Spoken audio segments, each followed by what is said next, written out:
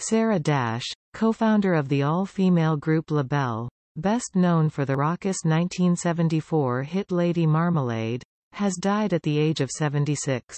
Patti LaBelle and Nona Hendryx completed the trio. They announced Dash's death Monday on social media. No cause of death was disclosed. "We spoke a musical language, music says it best. Singing brought us together," wrote Hendryx. Sarah Dash was an awesomely talented, beautiful and loving soul who blessed my life and the lives of so many others in more ways than I can say, LaBelle wrote. "Rest in power, my dear sister."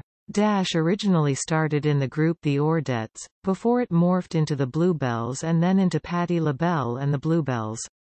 In the early 1970s, they shortened it to LaBelle, changed their outfits and veered toward funk, with all three members singing lead and back. They made gospel soul covers of rock songs, and their original tunes included the ballad Can I Speak to You Before You Go to Hollywood?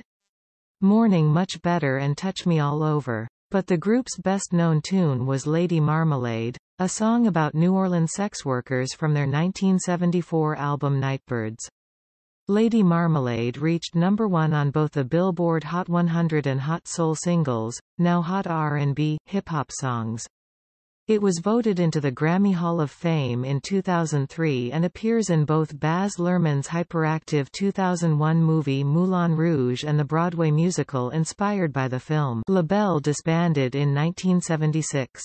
Dash, a native of New Jersey, continued performing as a solo singer, releasing several albums over the years. She wrote music with Keith Richards and toured with the Rolling Stones.